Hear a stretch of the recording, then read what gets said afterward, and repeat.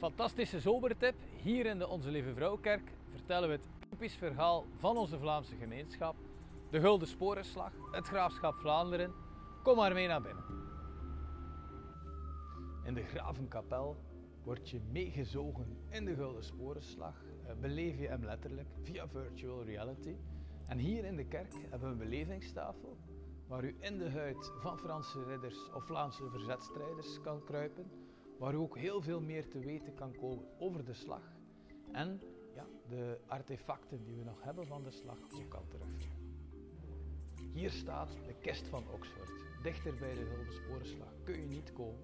Gemaakt door een Brugse schrijnwerk die aanwezig was op de Brugse metten, op de Guldensporenslag. Hij heeft alles gegraveerd in hout.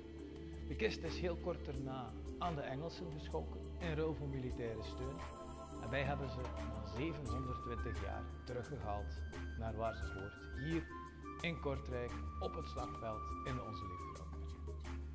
Hier ziet u het schilderij van Nicaise de Keizer, waarop Hendrik Conscience zich heeft gebaseerd.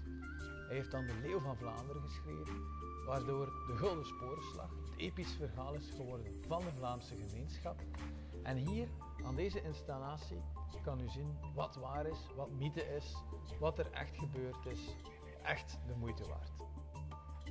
Los van de museale beleving is de kerk tout court het bezoeken waard. Het is een prachtige kerk, met ook fantastische kunst. Hier achter mij een schilderij van Van Dijk.